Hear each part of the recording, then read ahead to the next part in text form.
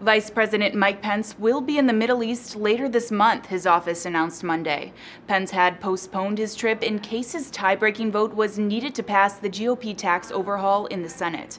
Another complication was President Donald Trump's recognition of Jerusalem as Israel's capital. Palestinian Authority President Mahmoud Abbas backed out of his planned meeting with Pence to protest Trump's decision. Pence will leave Washington, D.C. for Egypt to meet with President Abdel Fattah al-Sisi.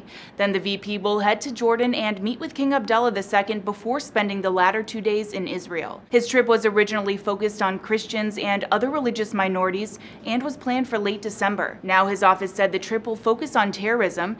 Pence will, quote, reaffirm our commitment to work with the United States allies in the region to defeat radicalism that threatens future generations.